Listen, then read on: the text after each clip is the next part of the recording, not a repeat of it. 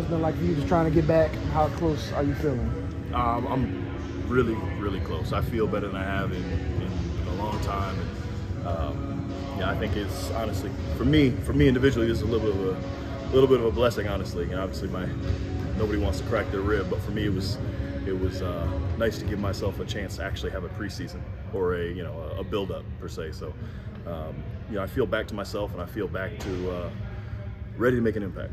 And has this extra time off helped your ankle? Because I know you were having a little bit of problems with it on and off. Yeah, probably really good for the whole body. It was a rough summer, and so now again, like I said, I feel awesome. I feel athletic. I feel bouncy. So, we've been doing some great things. I'm just looking forward to adding to it. And how tough has that mental part been, just being like, I just can't get right, I can't get over that hump and just feel like myself again? That was the hardest part early in the season is as I felt like I was trying to force myself to be in a place that my body wasn't ready to be at. My mind was seeing things that my body couldn't react to, and that's why I feel lucky that I got a chance to give my body a chance to catch up, and mentally, I'm obviously frustrated. I want to be out there. I feel like I could help us in every single game we play, but all I can do is help from behind right now. But here in a short amount of time, I'll be back. And kind of evaluating from the sidelines, just what do you kind of see from the team right now, where you guys are?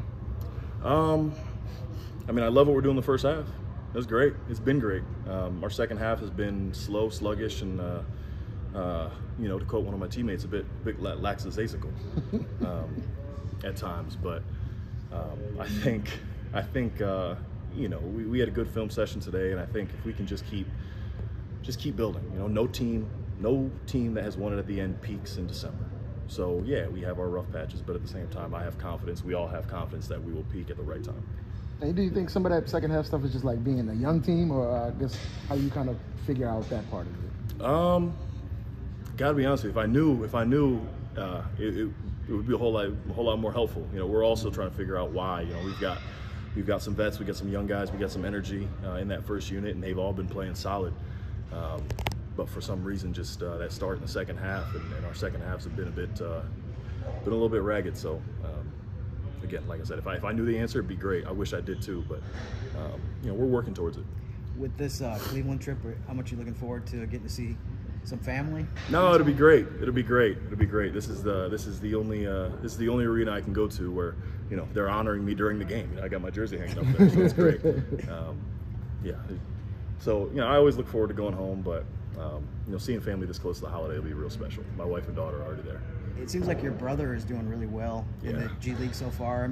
I know you mentioned before the season you were hoping somehow to get a chance to see him play. Is that still something that you're hoping to put together at some point this year, even though the schedule probably might not cooperate? I will get to see him at some point. I'll make sure of it. But I appreciate you asking about him. Pete's doing great. My man's got the best setup in the G. He's playing for Cleveland, living in my house and driving my cars. So he's a little spoiled kid right now. But no, he's playing well, starting to figure it out. And I won't get to see him because they're in Orlando for the showcase. But what I'm looking forward to is I'll get to actually sit down with my dad and watch one of his games. So that'll be fun. That'll be fun. Thank you. So yeah, 19 at halftime.